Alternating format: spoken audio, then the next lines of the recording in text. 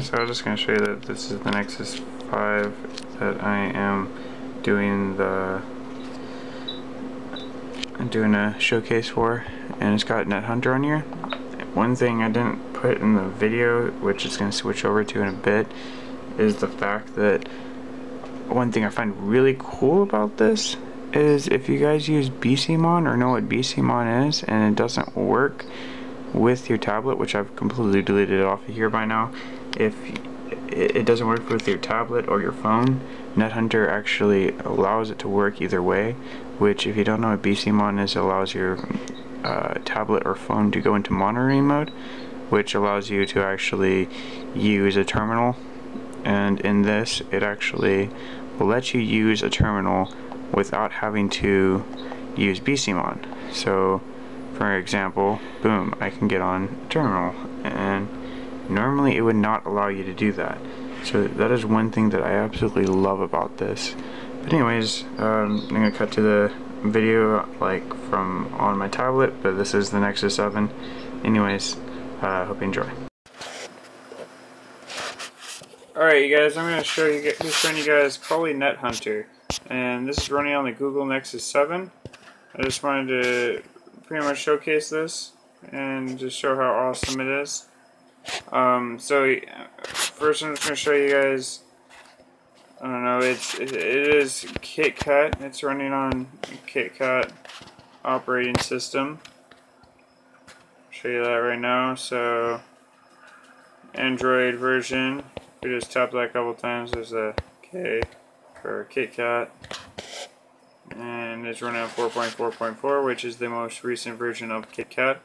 I've been having very small glitches with this so far, but overall it is running very smoothly. Like one of the things is for some reason it still thinks it's on Lollipop and that you can update to 5.0.2, which is not actually true, but whatever. And it keeps on popping up with this, even though it's fucking bullshit. But whatever, that doesn't matter. It is KitKat, however. And so here's some of the tools that come with it. And here's the NetHunter Home. It does that every time for some reason. The first time you open it, unfortunately, NetHunter stops. You open it again, and boom. Anyways, offensive security. This is like their main logo. Anyways, we're gonna like Kali launcher. So this is a launcher that will launch things into the terminal, which the terminal automatically gets downloaded with the ROM itself. So we like launch Kali in the shell, and boom, we have full-on Kali Linux from a root inside of here. And here's the Wi-Fi. We'll just open that up just so you can see Wi-Fi running on there, and boom, there's Wi-Fi.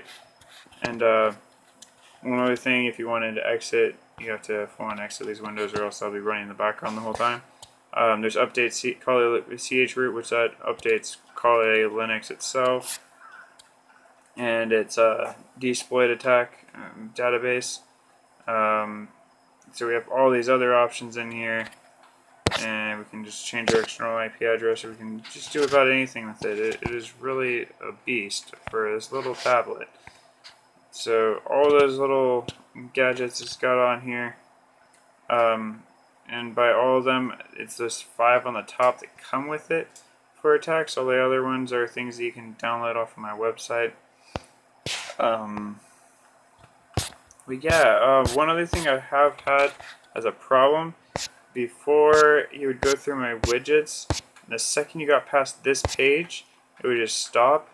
It ended up fixing itself. I don't know, I guess just by having it on here long enough. I think it was because of the sudden change of Lollipop to KitKat, and it didn't really like it that much.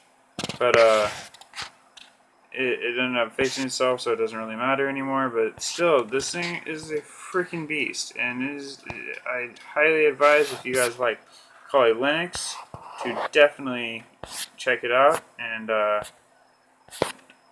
get that yourself. It is. I'll put a link on how to actually make it and everything, because it is really awesome. It was not that hard, but it is a big file. It is a whole gigabyte for a RAM. I mean a ROM. Anyways, but yeah, no, definitely check it out. It is awesome. I've already used it a couple times on Wi-Fi. It works perfectly. I've used Wi-Fi on it. I've used quite a few things. Its operating system runs very smoothly. I've noticed very little lag, and there's two things really that I've noticed it crash on.